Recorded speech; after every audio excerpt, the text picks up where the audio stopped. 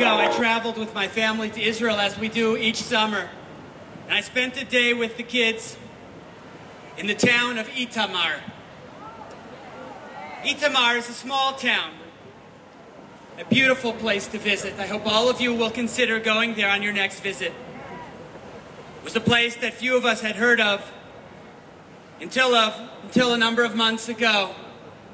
Palestinian terrorists entered that village and slaughtered 5 members of the Fogel family there, including 3-month-old Hadass, who was decapitated by these beasts.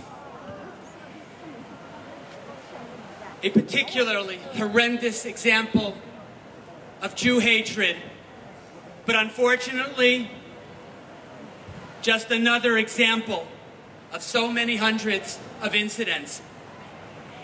And I would like to tell you that if you go to the scene of an anti-Semitic terror attack and you follow the trail of blood, you'll meander and you'll probably pass through Ramallah. But the trail of blood doesn't stop there. That trail of blood continues and winds around the world, and it reaches right here behind me. Shalom, Shalom, Ahava Ami, from New York City. Here we are, live.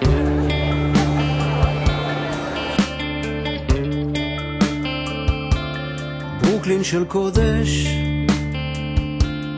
ברוקלין של חול, שומע קצת יידיש, נורא בלספניול. ברוקלין רב שלמה,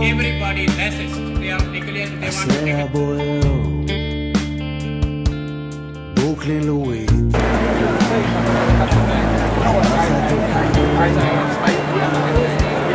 ברוקלין של סוף, שחזר להיות סף, לבחורי שבת, בבית כנסת, אישה. ברוקלין דיכאון, ברוקלין אושר, ברוקלין פרוצה, ברוקלין גלת כושר.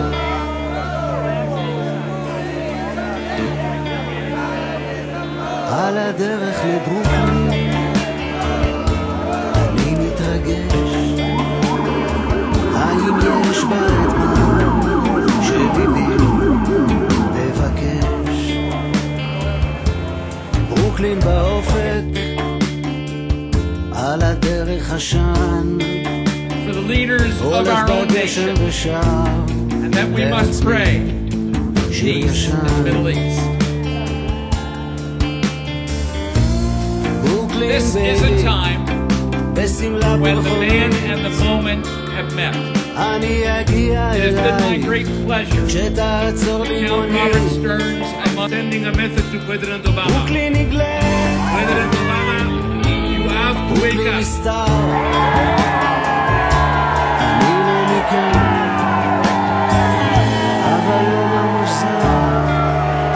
President Obama, you have to wake up. And you have to show leadership and deal with the threat coming from Iran. It is not a threat only for the Jewish people who live in the Holy Land in Israel. It is a threat for all Western societies. Only 2 weeks ago, we all commemorated in Jerusalem, in Manhattan, the vicious act of 9/11. But those vicious terrorists of Al-Qaeda, they could have chosen to attack the towers in Tel Aviv City, but they chose to attack the towers in Manhattan. And it's a God should allow order.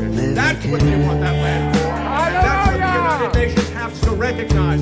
Who in their right mind would ever believe that a group of people, a body of people like the United Nations, supposedly intelligent people, civilized people, would even entertain the proposition of inviting a terrorist organization to come and demand that Israel give land הוא בפיו שיר הלל, והוא יעיף את ברוקלין עד לארץ ישראל.